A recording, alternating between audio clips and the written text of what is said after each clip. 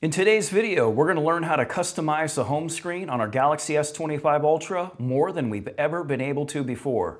And in order to do this, we're going to be using Samsung Good Lock, which is currently available for free in the Samsung Galaxy Store, and it's slated to be moved over to the Google Play Store at any time. So if you don't see it in the Galaxy Store, head on over to the Play Store, especially if you happen to watch this video in the future, because it may have migrated over to there by now.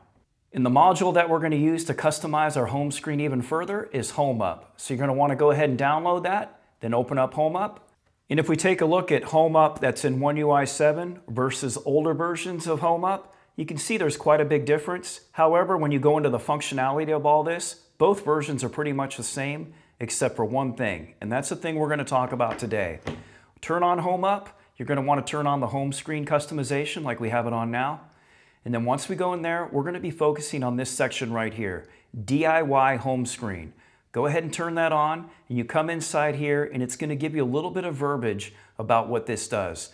Decorate your home screen by adding various stickers. Freely move items on your home screen. And we can fine-tune the stickers even further after we're done making our customizations. So once you have it turned on, there's nothing else to do here in Home Up. You can go ahead and minimize it. In order to further customize your home screen like I have here, you want to go ahead and pinch in on your home screen, and then we have DIY Home. Now this gives us some options at the bottom, and right now we only have one available, and this is to add a sticker. So these are the stickers I've already used, and if we go over further, here's our standard stickers that are available on device.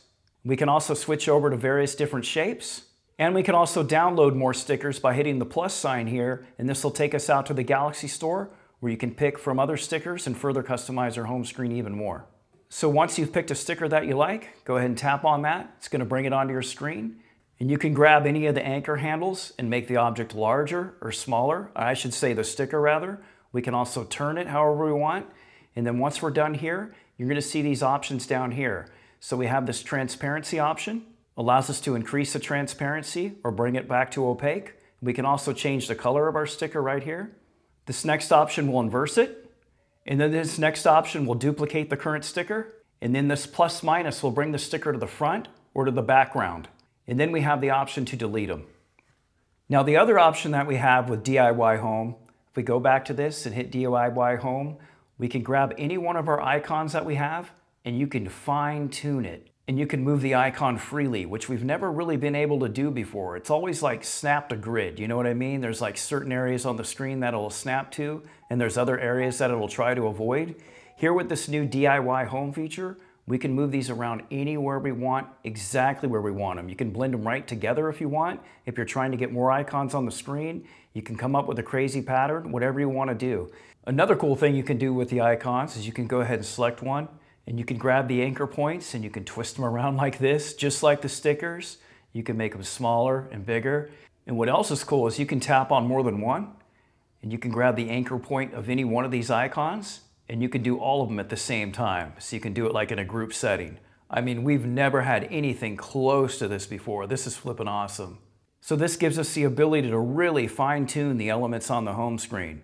Now what's cool is this will be trickling down to other Galaxy devices as well, because this is currently only in One UI 7, but for you S24 Ultra, S23 Ultra owners, all of you that have the foldables, you'll be getting this very, very soon.